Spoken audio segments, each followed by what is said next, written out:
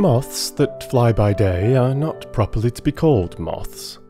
They do not excite that pleasant sense of dark autumn nights and ivy blossom, which the commonest yellow underwing asleep in the shadow of the curtain never fails to rouse in us. They are hybrid creatures, neither gay like butterflies, nor sombre like their own species.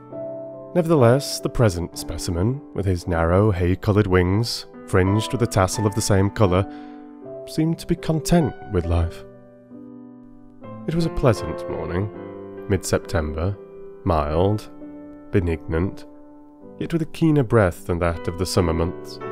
The plough was already scoring the field opposite the window, and where the share had been, the earth was pressed flat and gleamed with moisture. Such vigour came rolling in from the fields and the down beyond that it was difficult to keep the eyes strictly turned upon the book. The rooks too were keeping one of their annual festivities, soaring round the treetops until it looked as if a vast net with thousands of black knots in it had been cast up into the air, which, after a few moments, sank slowly down upon the trees until every twig seemed to have a knot at the end of it. Then, suddenly, the net would be thrown into the air again in a wider circle this time, with the utmost clamour and vociferation, as though to be thrown into the air and settle slowly down upon the treetops were a tremendously exciting experience. The same energy which inspired the rooks, the ploughmen, the horses, and even, it seemed, the lean, barebacked downs, sent the moth fluttering from side to side of his square of the window-pane. One could not help watching him. One was, indeed, conscious of a queer feeling of pity for him. The possibilities of pleasure seemed that morning so enormous and so various that to have only a moth's part in life, and a day moth's at that, appeared a hard fate, and his zest in enjoying his meagre opportunities to the full, pathetic. He flew vigorously to one corner of his compartment, and, after waiting there a second, flew across to the other. What remained for him but to fly to a third corner and then to a fourth? That was all he could do, in spite of the size of the downs, the width of the sky, the far-off smoke of houses, and the romantic voice now and then of a steamer out at sea. What he could do, he did.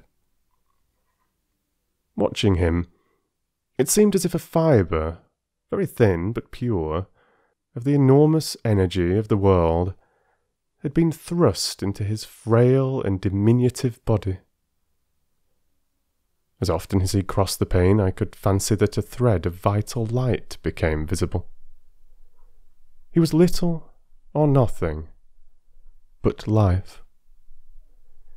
Yet, because he was so small and so simple a form of the energy that was rolling in at the open window and driving its way through so many narrow and intricate corridors in my own brain and in those of other human beings, there was something marvellous, as well as pathetic, about him.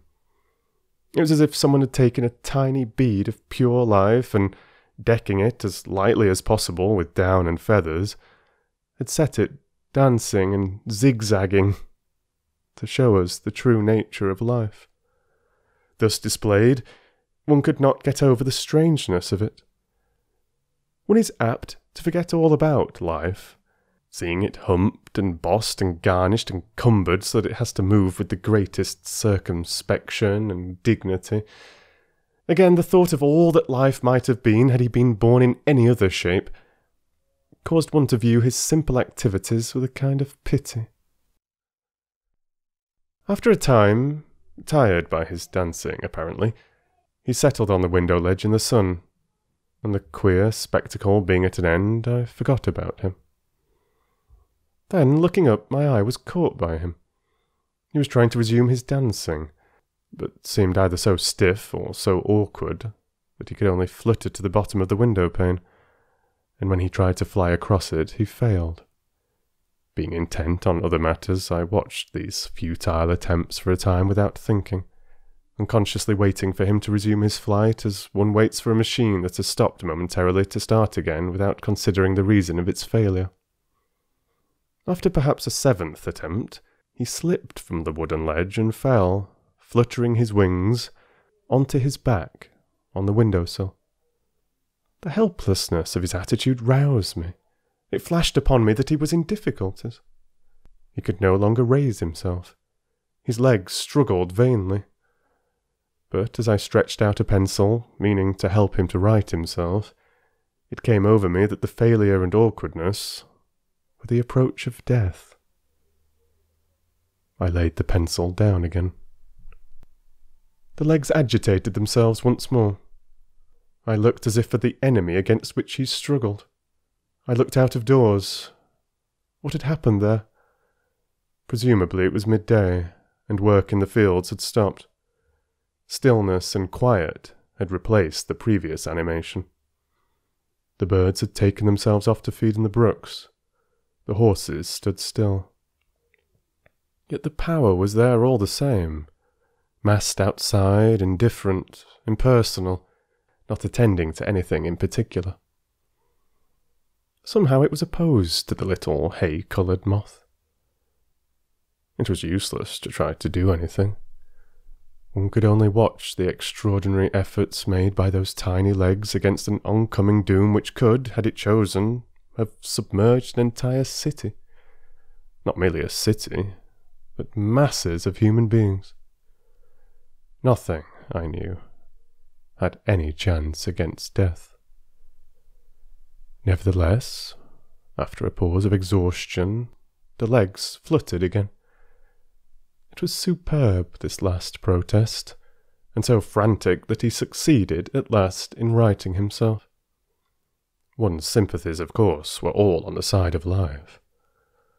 Also, when there was nobody to care or to know, this gigantic effort on the part of an insignificant little moth against a power of such magnitude to retain what no one else valued or desired to keep moved one strangely. Again, somehow one saw life, a pure bead. I lifted the pencil again, useless though I knew it to be, but even as I did so, the unmistakable tokens of death showed themselves. The body relaxed and instantly grew stiff. The struggle was over. The insignificant little creature now knew death. As I looked at the dead moth, this minute wayside triumph of so great a force over so mean an antagonist filled me with wonder. Just as life had been strange a few minutes before, so death was now as strange. The moth, having righted himself, now lay most decently and uncomplainingly composed. "Oh yes," he seemed to say, "death is stronger than I am."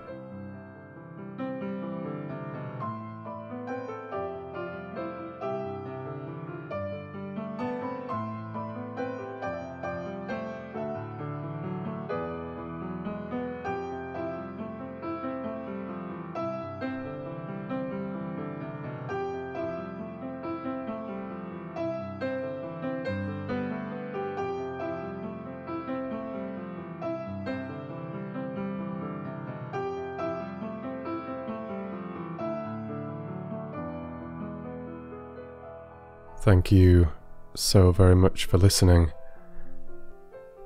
I really enjoyed that little piece by Virginia Woolf. I hadn't read it before until I discovered it when browsing various classic pieces of literature and short stories and whatnot.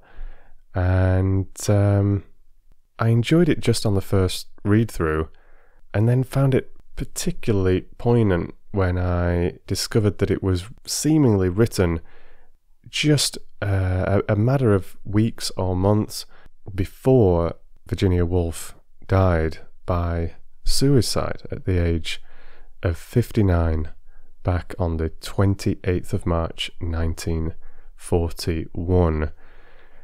So the piece clearly seems to be Virginia Woolf spying this moth that happens to be in the last moments of its life, And through this activity that she sees, both within the room and outside through the window, she's ruminating on larger themes of the meaning of life and death.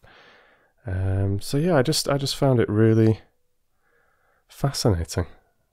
I would love to hear what you thought of it in the comments, and let me know if you'd like to hear some more work from Virginia Woolf, whether one of these short non-fiction essays, of which I believe she wrote quite a few, or a short story of hers, or maybe you have a particular favourite. You could also let me know whether you enjoyed this particular format, something on the short side, whether it's a short story, a non-fiction essay like this. I know some of you prefer a much longer audiobook, several hours long, that you can just have on in the background whilst you're doing other things and sort of lose yourself in a grander story. But maybe this short format of just 10, 20, 30 minutes is still something that interests you. I mean, I have read and shared various short stories on my channel over the years, but I mainly focus on longer works, so do let me know if you still appreciate these shorter readings as well. If you have enjoyed this, please do leave a like on the video. Those thumbs up really do help my videos to get spotted and for my channel to grow. Lets the all-powerful YouTube algorithm know that I'm doing something right.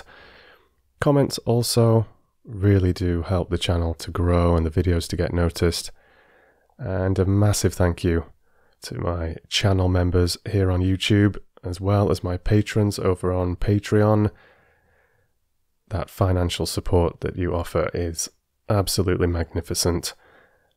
And for those of you that don't know, channel members and patrons are also able to access a pretty huge downloadable ad-free library that contains all of the content that I've ever shared on this YouTube channel, even on my previous YouTube channel, and it's updated with every new piece that I produce, as well as containing a lot of just exclusive extra content that you can only find in that folder. So it's a little perk, a little bit of a bonus for your support. So you take care wherever you are and whatever you're up to. And I'll read to you soon.